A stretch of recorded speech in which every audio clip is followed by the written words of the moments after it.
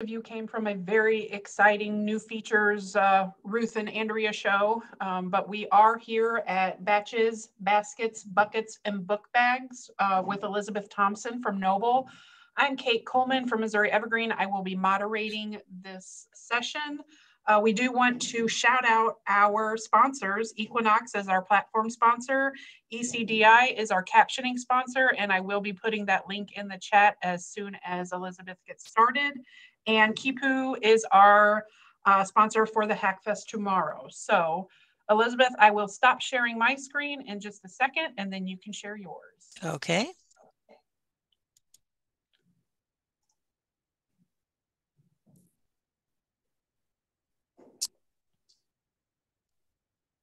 Okay, you should be seeing my screen.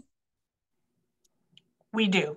Okay, and I will get started. So we're going to be talking about batches, baskets, buckets, and book bags. I had carousels added on, but carousels are really just a special use of book bags, and they spoiled the alliteration.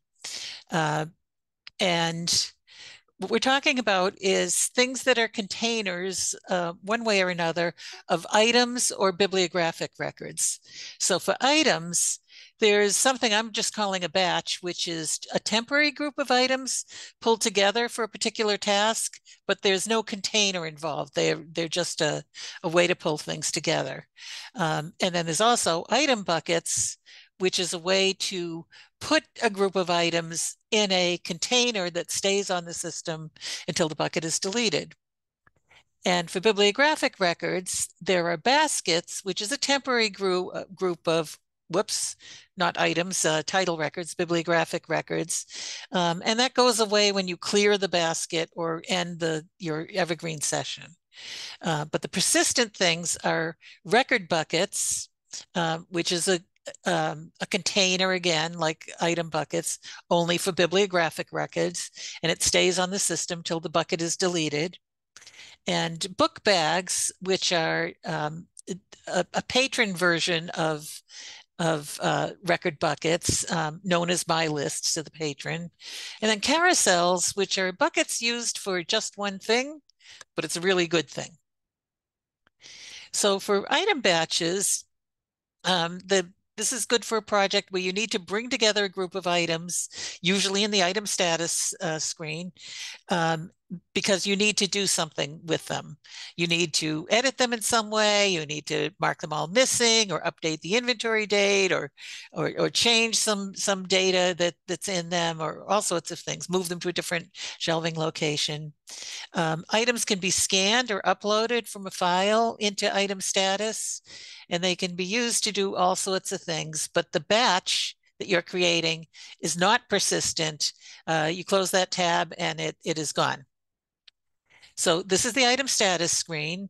I have loaded a file, a text file of barcodes. You can also upload,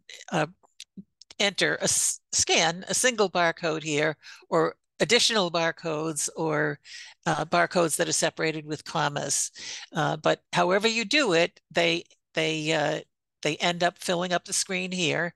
We've got lots of different options here about what columns we want to have displaying. So here's my batch. I've just scanned all of these, or in my case, uploaded a text file, and they're all here waiting for me to do something with them. And a very common thing is that you scan them all, you're going to select them all, and then you're going to do one of the actions for them.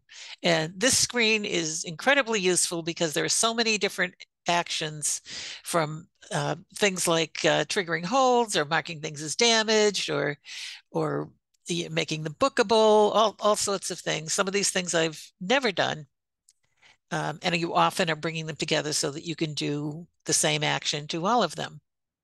Just wanted to show you all of the possible actions. This is a very long action menu, but that's why this is such a useful way of working with items. And within my batch, I said you might be selecting all of them and doing the same thing to all of them, but you might not. You might have things that all belong to a certain project. These are all books and media about the sun and the moon pulled together for the eclipse. But you may be wanting to do some different things. So maybe these children's nonfiction, you're going to take one action on and you're going to do something a little different to the children's picture books. You can kind of make mini batches often within your batch that you've scanned by using by sorting. So here I sorted by location, and that brought all the first readers and the nonfiction and the picture books and stuff together.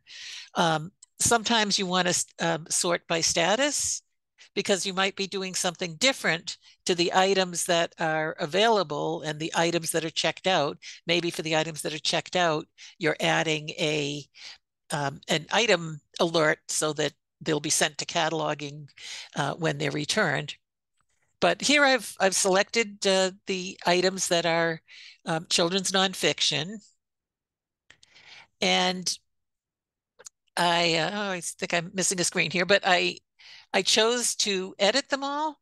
And when I chose the action to edit them, it opened that in a new tab.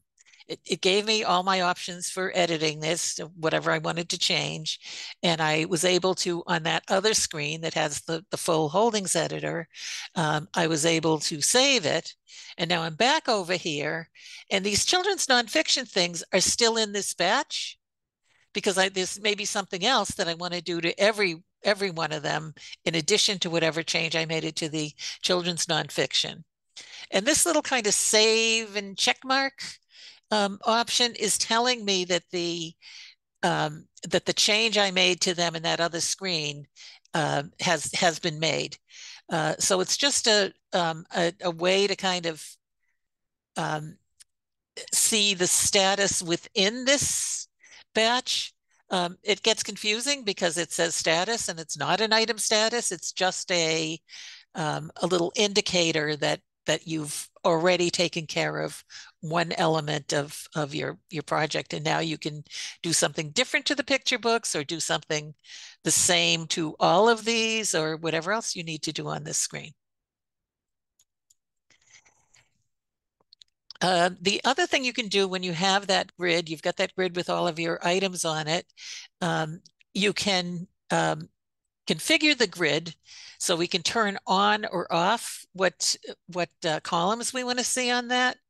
And if we want to save those changes, so we're adding and removing certain columns, if we want that to be our new default, we have to remember to save the columns. But often you might be changing what displays on that field, on that screen, what columns display because of a particular project. So that particular project may have to do with, certain elements of data and not others. You have the option here to print or to download the full CSV from everything that's in your batch, and your printing, whatever you print or what ends up in the CSV depends on which things you have showing. So if I want to have due date or acquisitions cost in my CSV file, I need to turn those on the screen. And if I don't need item status for whatever it is I'm doing, I can turn that off. And once you download the CSV, you can open it in Excel or Google Sheets, and that often gives you a way to do some other kinds of statistics on that and pivot tables showing various things and all of that. So this can be a really handy way to get the data and then move it over into a program that is more powerful.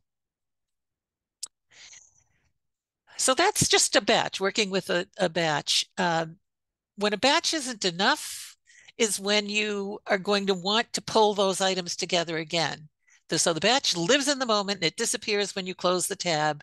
And that's fine if the project is, we're going to transfer these particular books into a new science fiction section. So these are adult fiction, but we're going to have a science fiction section. And so these are going to be moved into that section. And it's a permanent move, and there's no intent that you'll ever be moving them back or need to be able to work with those same items again.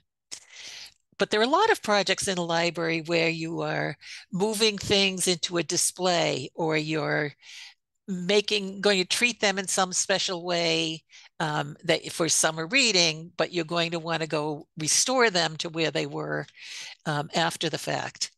And or it may be an ongoing project. You're putting together groups of items that you're going to use on a Black History Month display, and this is going to take place over several days, maybe as you're pulling things together. So for something like that, the solution is to put the items into an item bucket.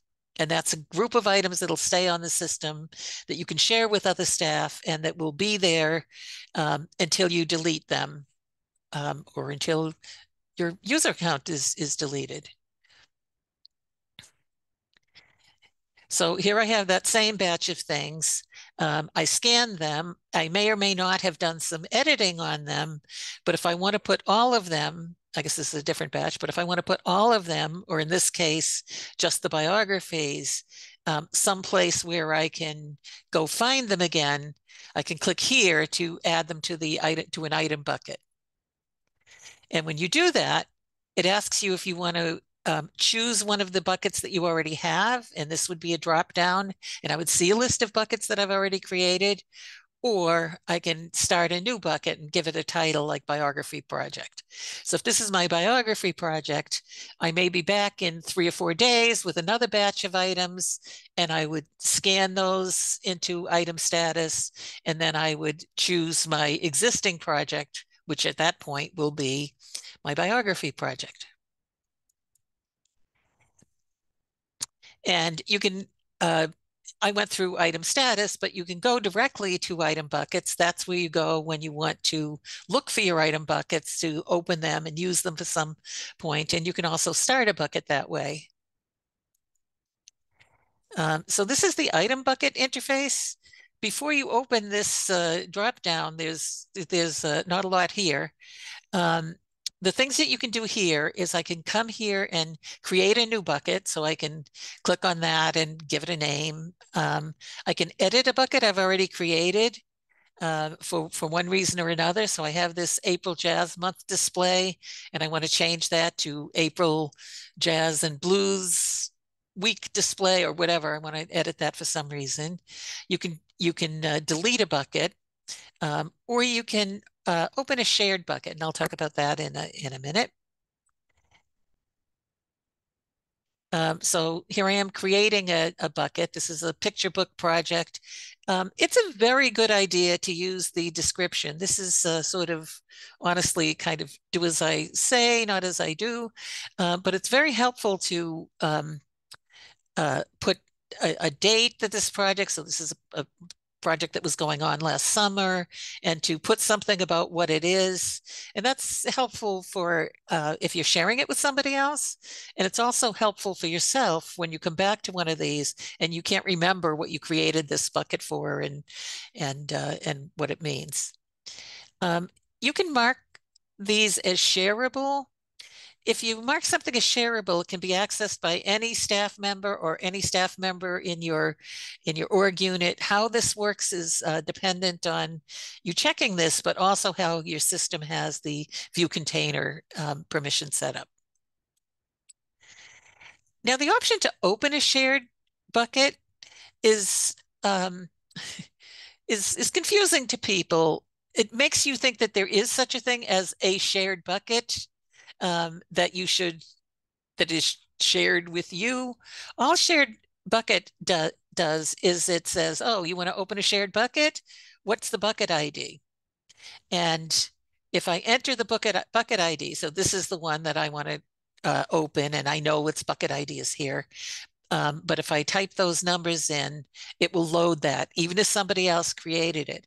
So the sharing of buckets from one person to another is me sending you a message saying, hey, look at the children's relocation project I'm doing. It's bucket 2752, and then you can open it.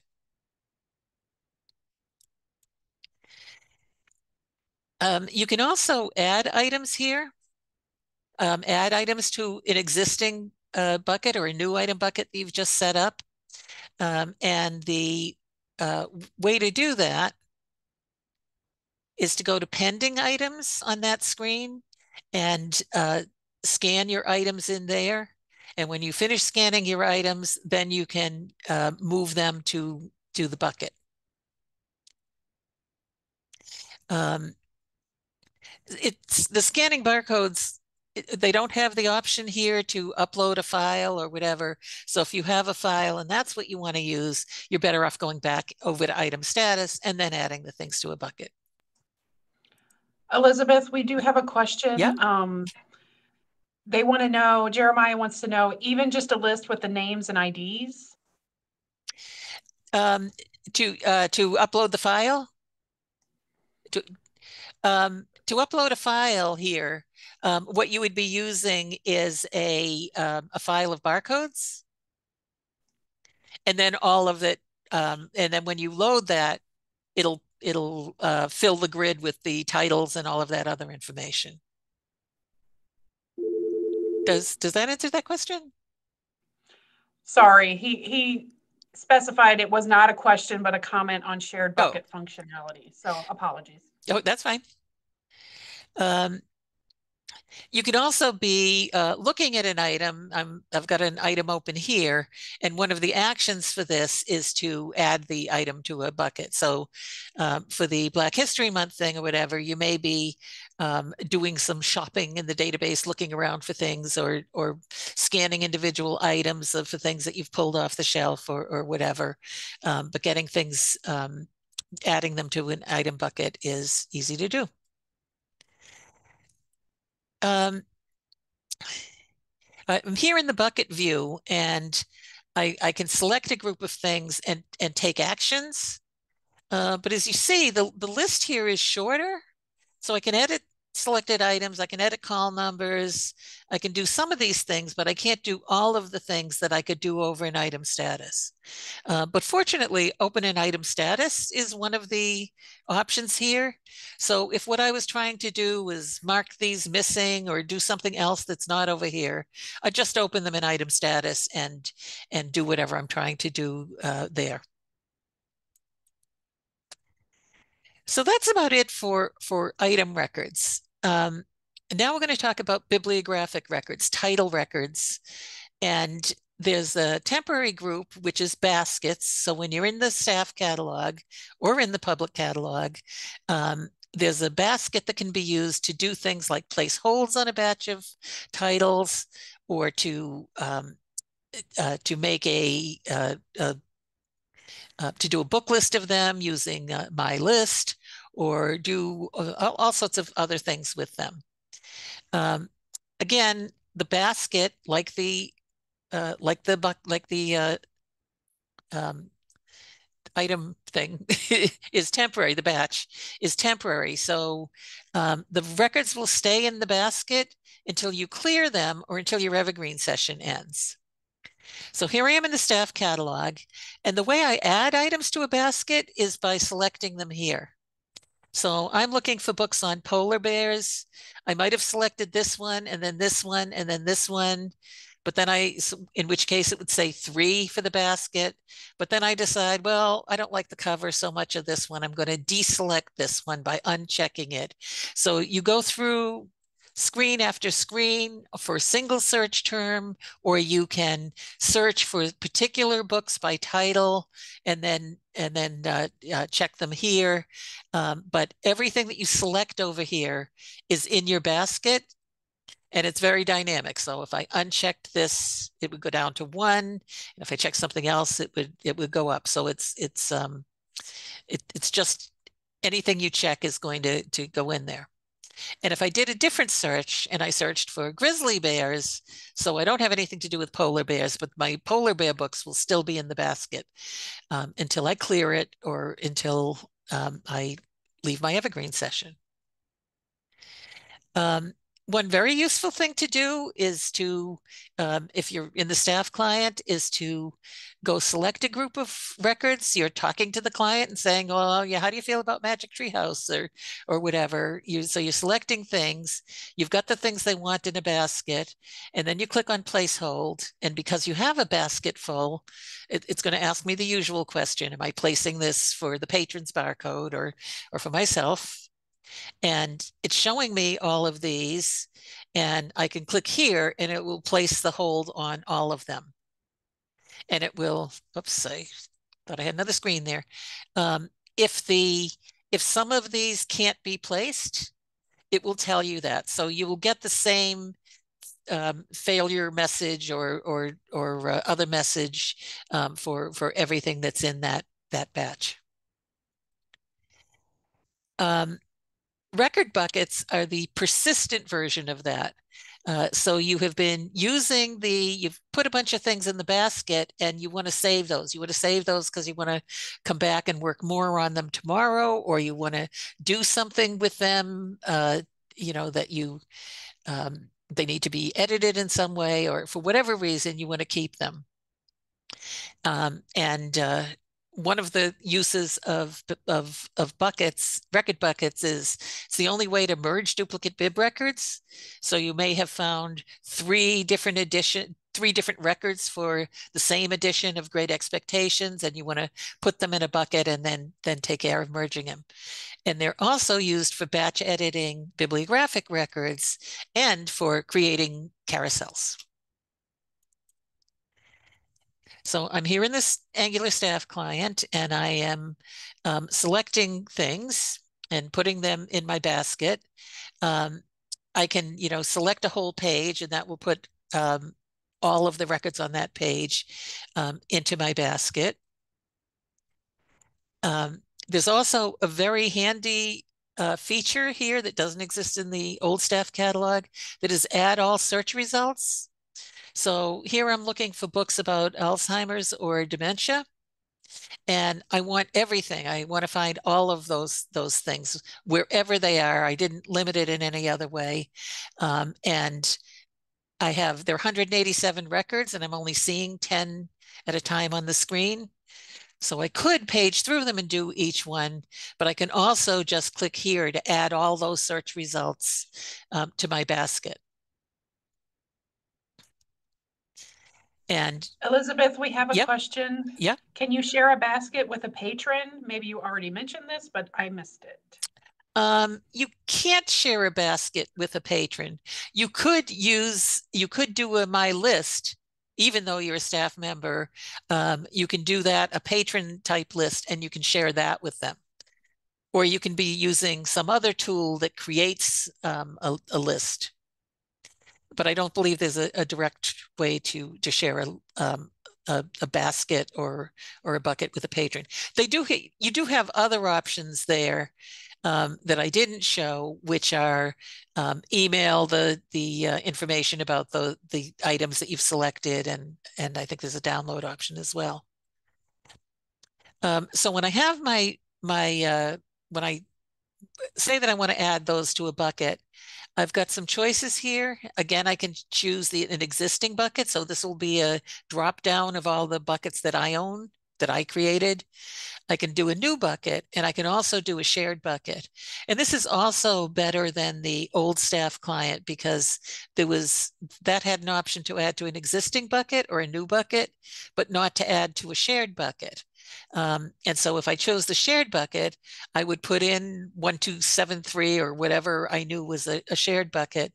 But this gives members of a staff an easy way to be creating a bucket together, kind of right in the staff catalog. So I'm looking for, children's books about this particular topic, but my colleague is looking for adult books, and somebody else is looking for DVDs or whatever. And as we find them, we can all add them to that same shared bucket, because we know the number of it. Yep.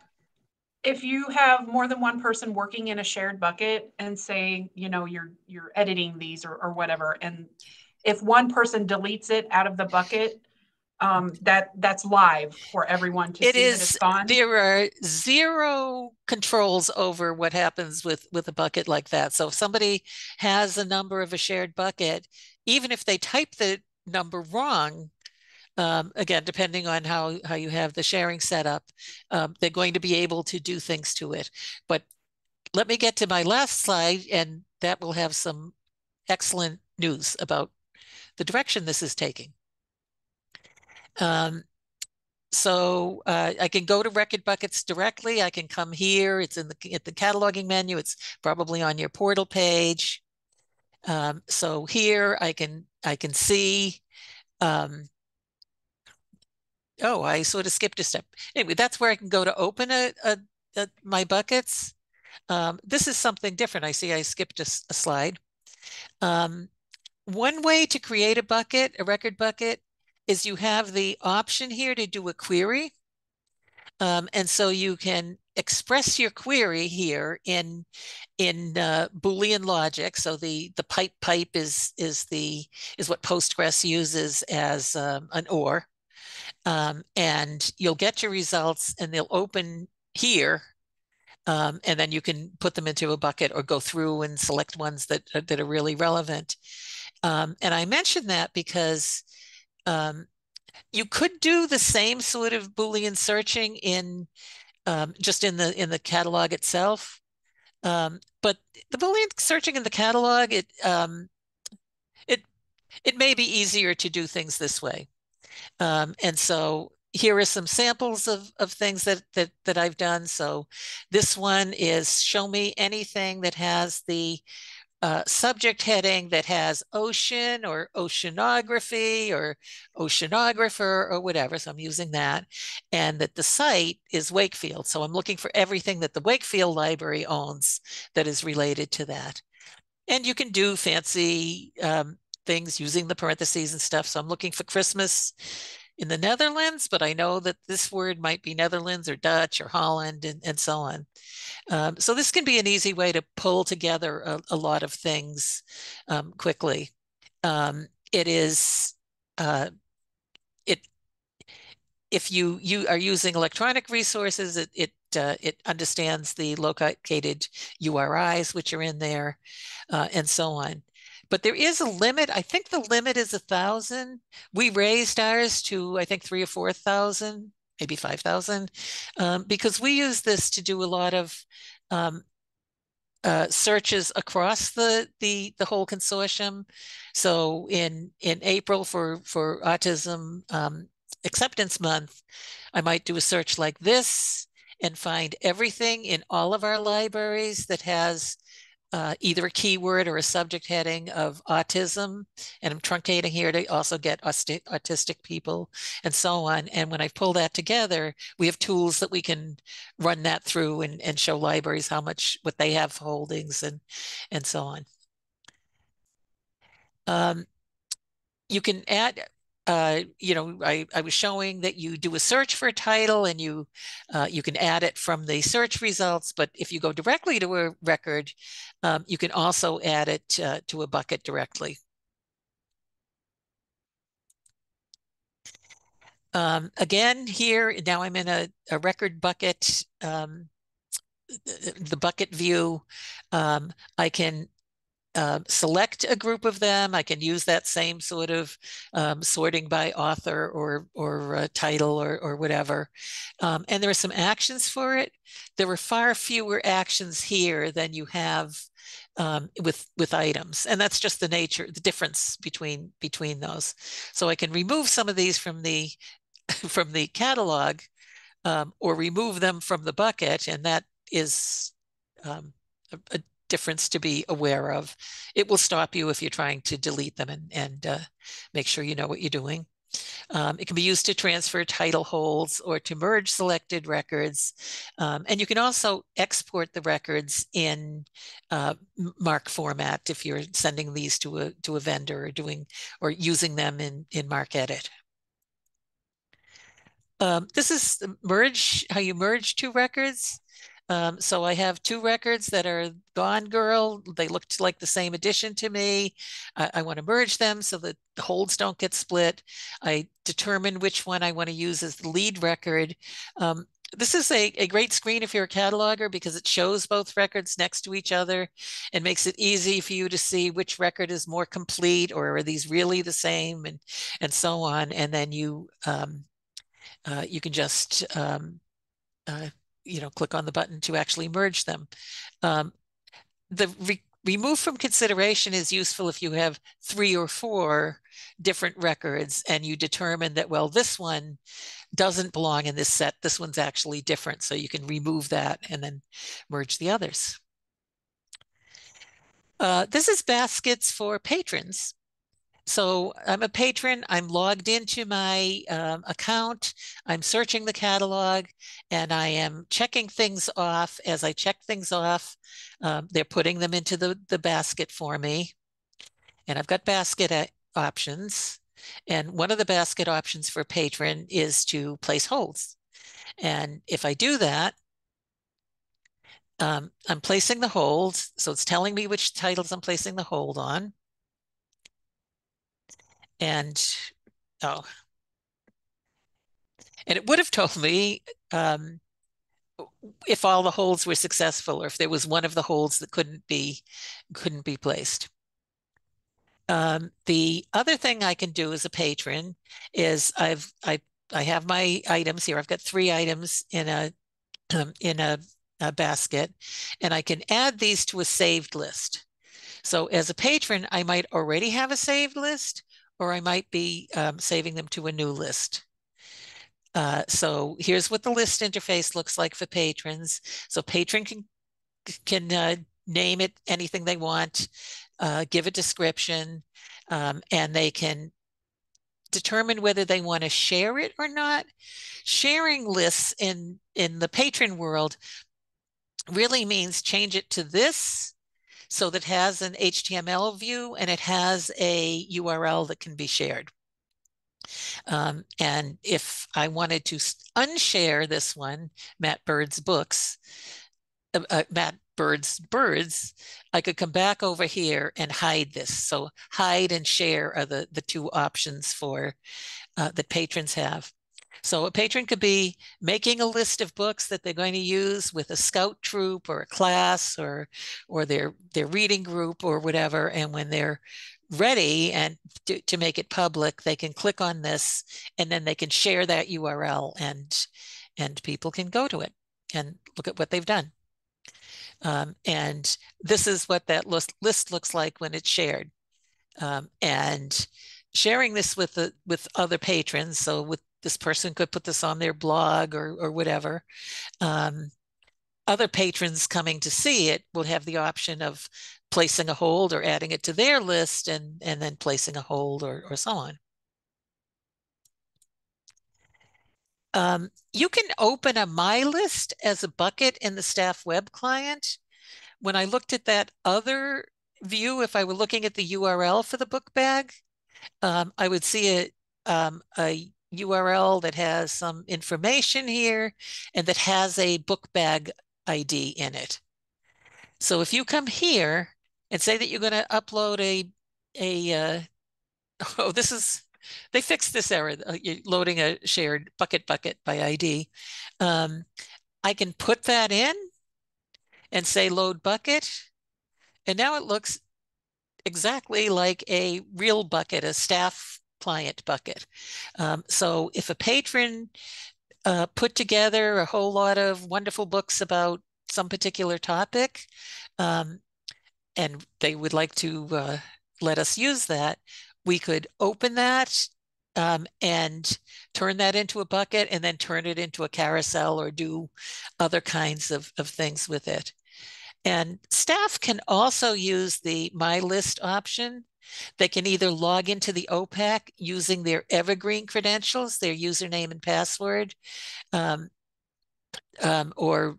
I guess that's the main way that they would get to that. And they can do that. And there are some libraries where there are staff people who don't have the authorizations to do a lot of other stuff, but they certainly know how to pull together a group of records that they're using for a display or whatever, and you know, then other people can use it as for other purposes.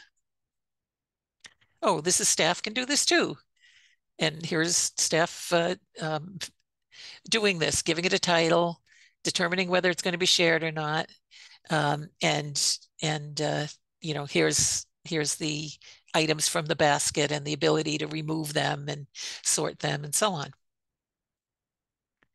And that's what this looks like.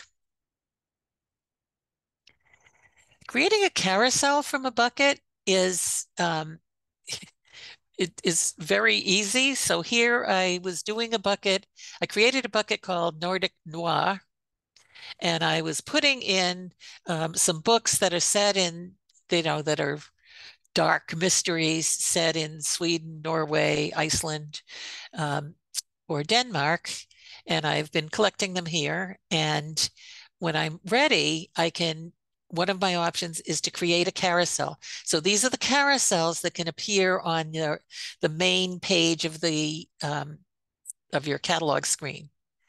So if I choose create carousel from bucket, I can override my name. I called it Nordic Noir, but now I'm thinking like perhaps I should call it Dark Tales from the Land of the Midnight Sun. So I give it that name that I want to have actually appear, and I create my carousel.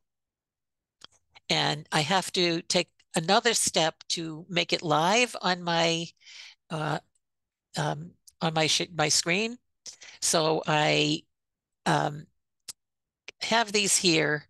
I need to add this one, and as I add them, I can give them an order so that I can put which one's on top and which one's not on top and so on. These ones with funny looking names are things that came out of our list maker session, and that's why I have some ones with funny looking names. The carousel is currently, but it changes in a release. It's making a copy of it rather than just use that bucket to make the carousel. It makes a copy of that bucket to be used for the carousel, and it tells you that's what it's doing. It was very confusing when they worked this way, and depending on what release you're on, yours may or may not be working this way, or maybe just using the carousel itself, the bucket itself as the carousel.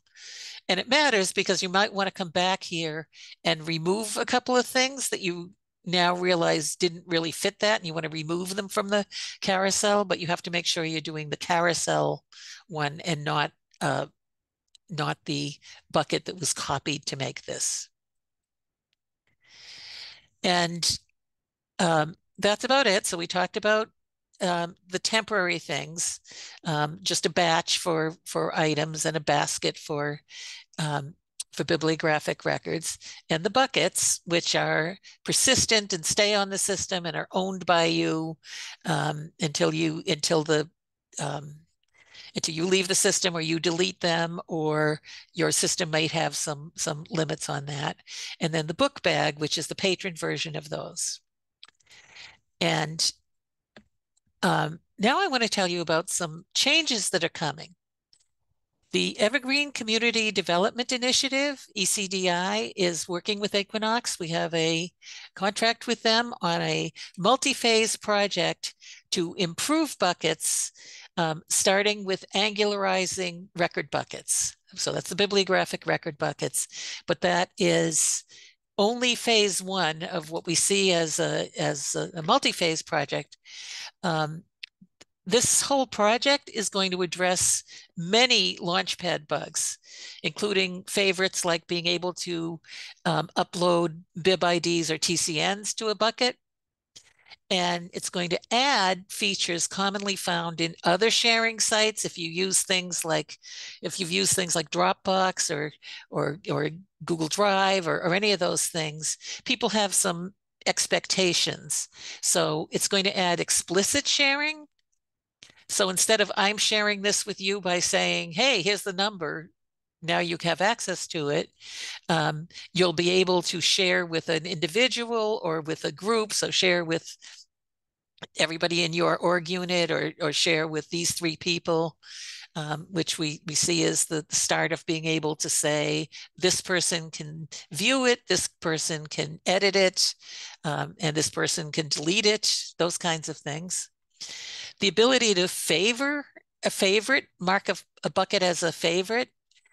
so that maybe I want to keep many different buckets because they're being used for many different projects, or I want to keep that Black History Month list. I want to keep that bucket for next year because then it's the basis of what I have, but I don't need to look at it all the time. So you'll be able to favorite, just like in Google Docs and things, you can put a star on something, and that'll make it easier to find those. And it will also add to the staff client. When you're looking at a staff client, at the staff client, and you're doing searches, you'll be able to see in a sidebar your favorited buckets, which probably means they're the current buckets or the buckets you're currently interested in working with. And from the search results, you'll be able to add things to those buckets that are in your sidebar with just a simple button.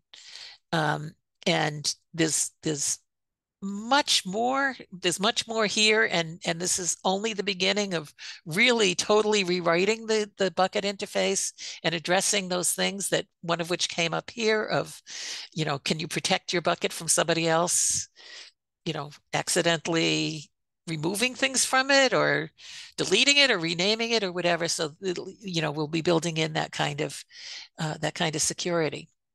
And I can share with you the functional specifications that EDI has. A lot of this is technical, but my favorite part is to come down to page 13, where they have all the mock-ups. And the mock-ups themselves are also scattered around with explanations of them. But to me, just looking at these, so this would be looking at a grid of the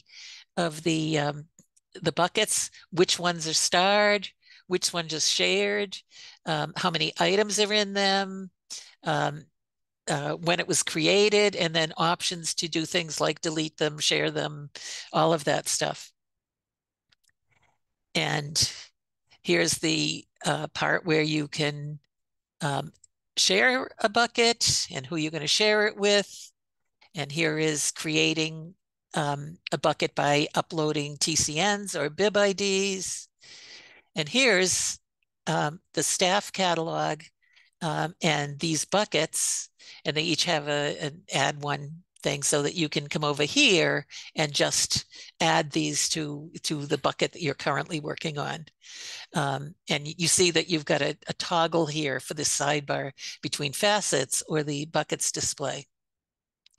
So I think we're going to see all types of buckets benefit from a complete rewrite.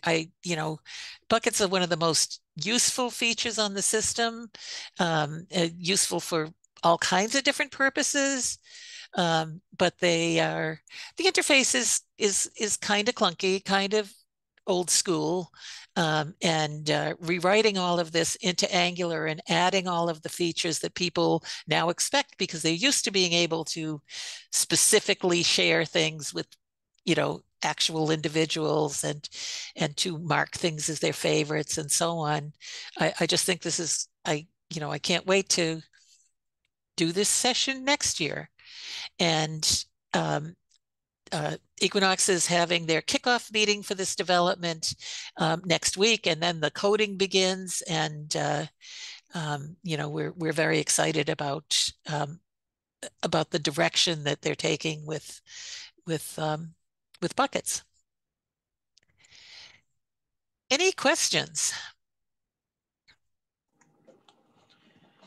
And we've had some good conversation in the chat. I know there's always this whole other discussion going on. Yeah. Yeah. Jacob Ingalls asks, will it generate an email to notify that a bucket has been shared with you? In the new development, currently nothing is shared with you.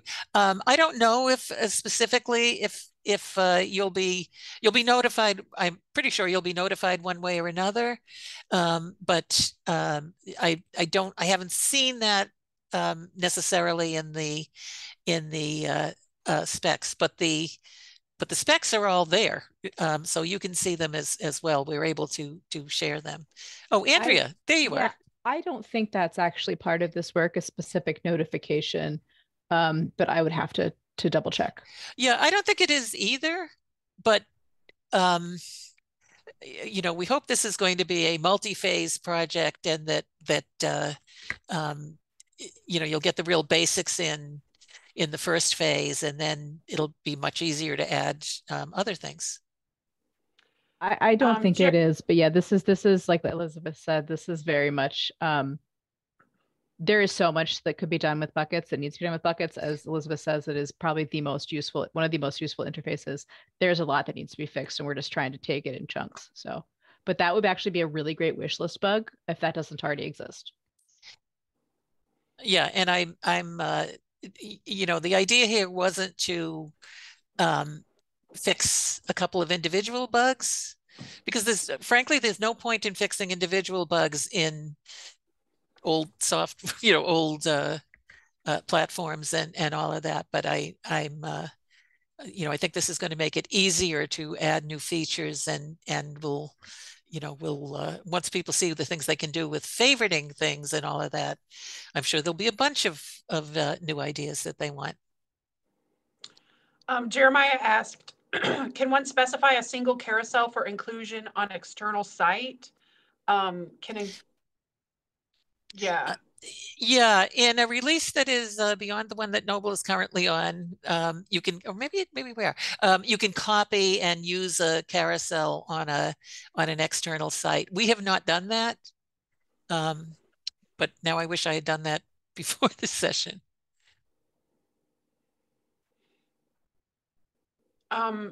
Ruth has said that she would love to be able to remove duplicates. Do you mean in record buckets, if there are duplicates in record buckets? Because we did have a comment earlier that somebody said that they believe that you could add the same copy or the same record twice into a record bucket. Do you know if that's? That is probably true. Yeah. There are, here's what I think is going to happen. Phase one of the development is going to get done. Phase one is going to be released. I hope we're then already starting working on phase two specs and all of that. But that's going to cause people to look at buckets again and look at them a whole new way. And they're going to write a whole bunch of new Launchpad bugs to add all kinds of other features that are sort of unleashed by the fact that it is reminding people of how Google Docs work and how this works and how that works and all of that, and that we'll see a real that this will just continue to grow and to be a very strong tool for all kinds of purposes. Yeah, and some of that should be we're not doing item buckets in this iteration. Right. So, but I know that the duplicate items in the bucket is specifically on ECDI's requirements list for when we get to item buckets like that. This bug is specifically called out, so it will get there. Yes, and our dream is that all types of buckets are moved into this, and all benefit from the same sorts of tools to manage them and to do this. People have done amazing things with buckets. We use buckets constantly, but when you remove the part where you have to in the list of buckets, it's sorted alphabetically, but the lowercase ones come after the uppercase ones. Or, as soon as you remove those little barriers, usability, just annoyances, people are just going to fall in love with buckets all over again. I can attest as a cataloger that buckets are priceless. I mean, they have so many uses.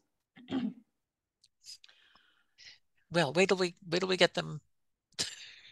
Yeah, even better. Yeah, I just really see this as something, and I was very happy to be able to include this. The coding is not quite started yet, but it will be very shortly, and I'm glad to be able to bring you this kind of good news. Literally next week. Yep.